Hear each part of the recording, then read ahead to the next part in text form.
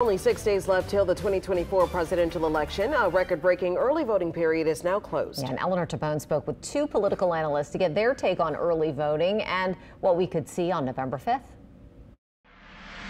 Louisiana Secretary of State numbers show 960,561 votes have been cast early. Well, it's a big number. Of that, 849,784 people showed up to a poll in person. 110,777 have cast absentee ballots so far. Dr. Ed Chauvinick, a political expert at UNO, says it's normal to see a surge in people voting on the last day of early voting.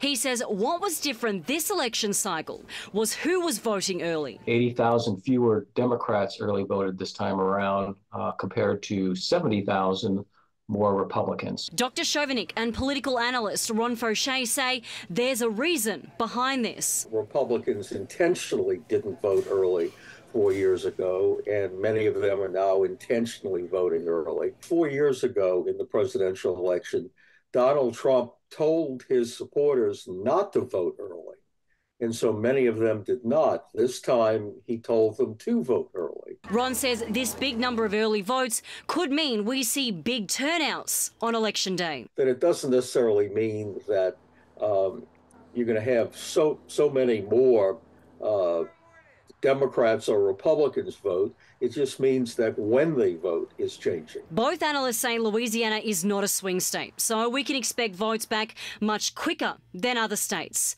Eleanor Tabone, WWL, Louisiana. And those looking to cast an absentee vote, they must be turned in by 4:30 on November 4th.